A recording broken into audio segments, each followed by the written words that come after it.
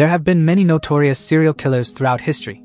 Some of the most famous include Ted Bundy, a notorious serial killer who murdered at least 30 young women and girls in the 1970s.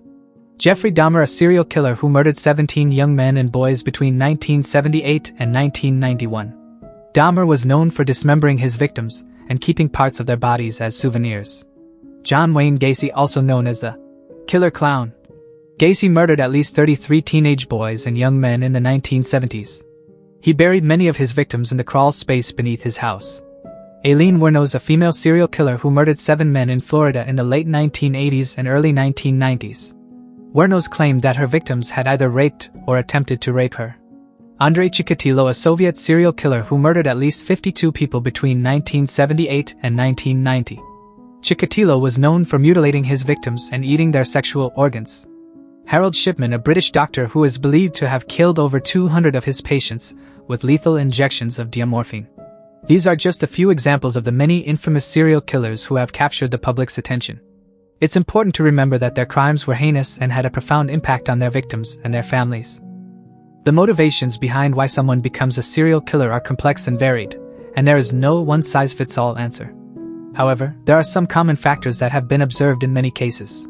One potential motivation is a deep-seated desire for power and control. Serial killers often target vulnerable victims, and the act of taking someone's life can give them a sense of dominance and authority over another person. Another motivation can be a distorted sense of morality, or a desire to rid the world of people they see as undesirable. Some serial killers have claimed to be on a mission to cleanse society of individuals who they deem unworthy or impure.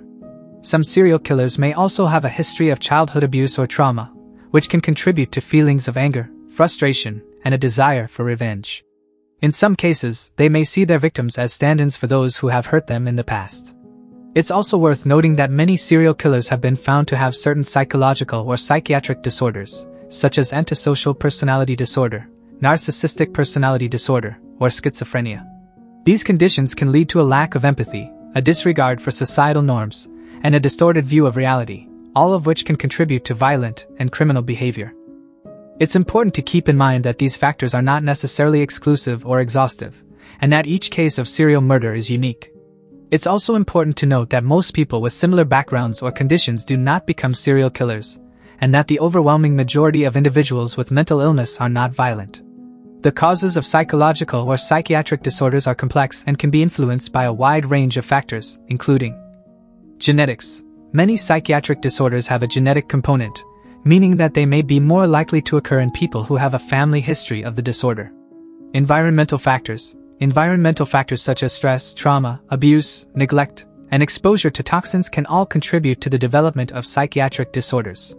Brain chemistry. Chemical imbalances in the brain can contribute to the development of psychiatric disorders, including depression, anxiety, and bipolar disorder.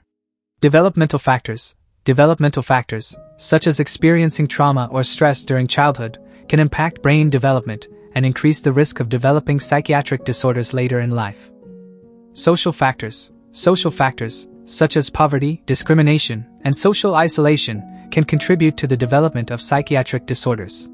Substance abuse. Substance abuse, including alcohol and drug abuse, can increase the risk of developing psychiatric disorders, as well as exacerbating the symptoms of existing disorders. It's important to note that the causes of psychiatric disorders are complex and multifaceted, and often involve a combination of factors. Additionally, not everyone who experiences these risk factors will develop a psychiatric disorder, and some people may develop a disorder without any known risk factors. The exact cause of schizophrenia is also not fully understood. Genetic factors are thought to play a role in the development of schizophrenia, as the disorder tends to run in families. Studies have shown that people with a family history of schizophrenia are more likely to develop the disorder themselves.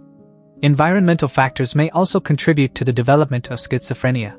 Exposure to certain viruses, infections, or toxins during pregnancy or early childhood has been linked to an increased risk of developing the disorder. Trauma, abuse, and chronic stress may also be risk factors. Urological factors are also thought to play a role in schizophrenia. Research has shown that people with schizophrenia have differences in brain structure and function, including changes in the size and activity of certain brain regions. Specifically, changes in the dopamine and glutamate systems in the brain have been linked to the symptoms of schizophrenia. It's important to note that schizophrenia is a complex and multifaceted disorder, and that there is no single cause that can explain all cases. It's likely that a combination of genetic, environmental, and neurological factors interact to increase the risk of developing the disorder. Additionally, not everyone with these risk factors will develop schizophrenia, and some people may develop the disorder without any known risk factors. Schizophrenia is a chronic and severe mental disorder that affects how a person thinks, feels, and behaves. It is characterized by a range of symptoms that can be broadly divided into positive symptoms, negative symptoms, and cognitive symptoms. Positive symptoms refer to experiences that are added to a person's reality, such as hallucinations, delusions, and disordered thinking. Hallucinations are perceptions of things that are not present in the external world, such as hearing voices or seeing things that aren't there.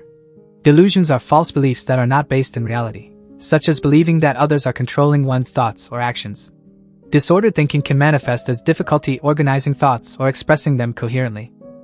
Negative symptoms refer to experiences that are taken away from a person's reality, such as a lack of motivation, social withdrawal, and diminished emotional expression. People with schizophrenia may struggle to maintain relationships or engage in meaningful activities due to these negative symptoms. Cognitive symptoms refer to difficulties with thinking and understanding, such as problems with memory, attention, and decision-making. These symptoms can impact a person's ability to perform daily tasks and communicate effectively. Schizophrenia typically develops in the late teens or early adulthood, and is usually a lifelong condition. While there is no cure for schizophrenia, it can be managed with a combination of medication, therapy, and support. With appropriate treatment, many people with schizophrenia are able to lead fulfilling and productive lives. The impact of a homicide on the family of the victim can be devastating and long-lasting. The family members of the victim often experience a range of emotions, including shock, disbelief, anger, and profound sadness. They may struggle to make sense of what has happened, and may experience a deep sense of loss and trauma. Some specific ways in which killers can affect the families of their victims include grief and mourning.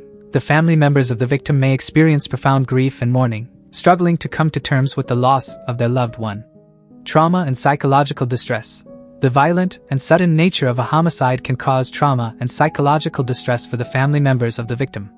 They may experience symptoms of post-traumatic stress disorder, PTSD, including flashbacks, nightmares, and anxiety. Social isolation. The family members of the victim may feel socially isolated and cut off from their community, particularly if the homicide was a high-profile case that attracted media attention. Financial difficulties. The death of a family member can result in financial difficulties, particularly if the victim was the primary breadwinner or if the family incurred significant expenses as a result of the homicide.